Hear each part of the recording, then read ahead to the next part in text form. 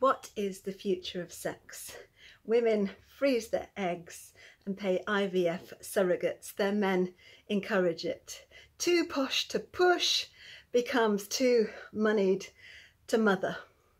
No need for sex for reproduction when stem cell production makes designer children to order, free of birth defects or genetic disorders, in exciting ectogenetic egg catalogues. DNA, gender, eye colour, height and weight ends the baby making need to copulate.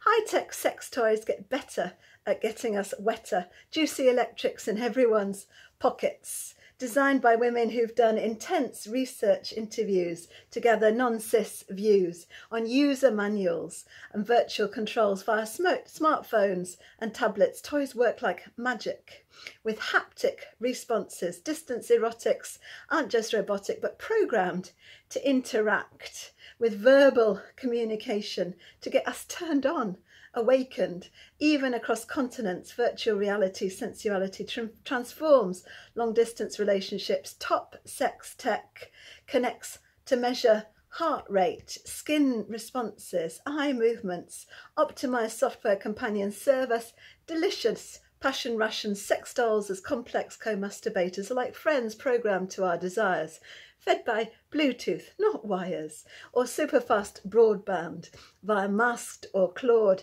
hand. In tomorrow's world, cyber sex is sextainment. Just don the equipment. Enter VR immersive experiences. Learn sexpertise with ease. Tele-hedonics for real porn addicts. Pay for the kit, the visor, the suit, the mitt. Imagined lovers in hot pursuits get us sweating from getting our heart's desires materialised by paired devices in Zoom chat rooms designed to service all vices. While sex fitness classes become an industry, claiming sexercise can fight our obesity. AI is A-OK in date rooms. We're all groomed by encompassing tech fueled on big data sets with the strongest privacy settings so no one can get in unexpectedly, virtually rape me or take my sexual identity, though it'd be hard to track consent on an app.